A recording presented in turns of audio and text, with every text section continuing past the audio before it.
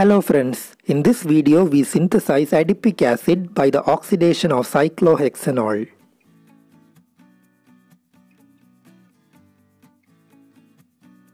Adipic acid or hexane dioic acid is one of the most important dicarboxylic acid which is used mainly as a precursor of nylon. It is conveniently prepared by the oxidation of cyclohexanol.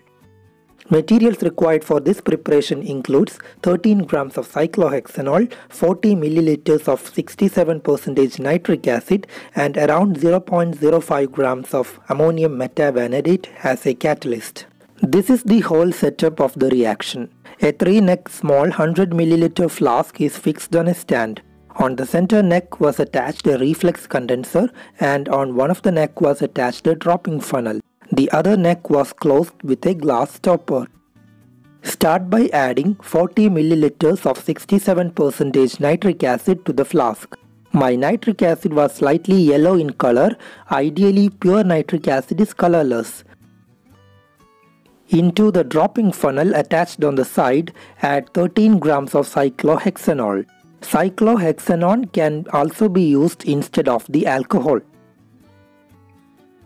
Less than 0.5 grams of ammonium metavanadate was then added into the flask.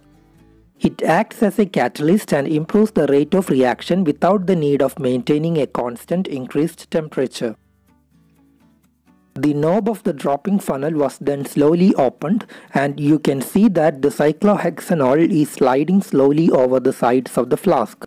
Immediately upon touching the concentrated nitric acid, there is a reaction with formation of brown colored nitrogen dioxide gas.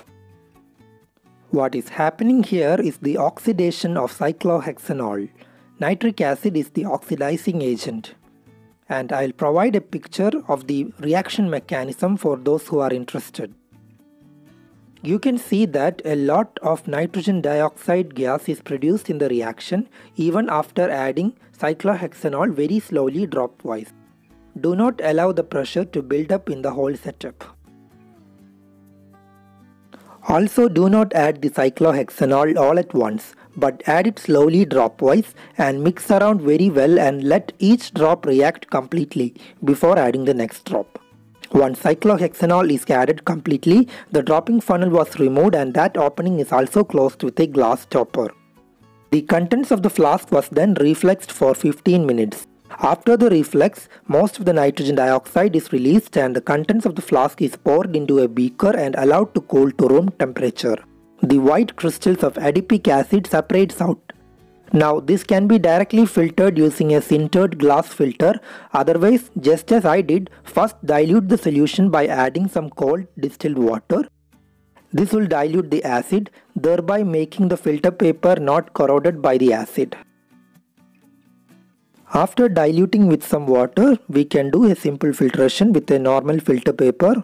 As the concentration of acid is reduced, it will not corrode the filter paper.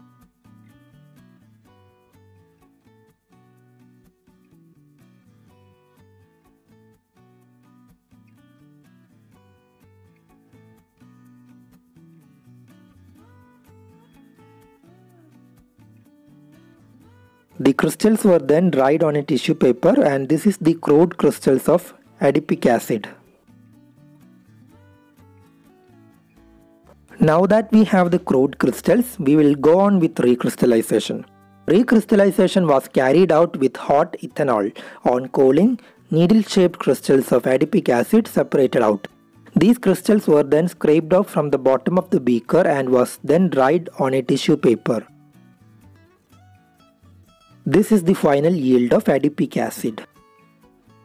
The final yield was about 9.01 gram, which represents 92% yield.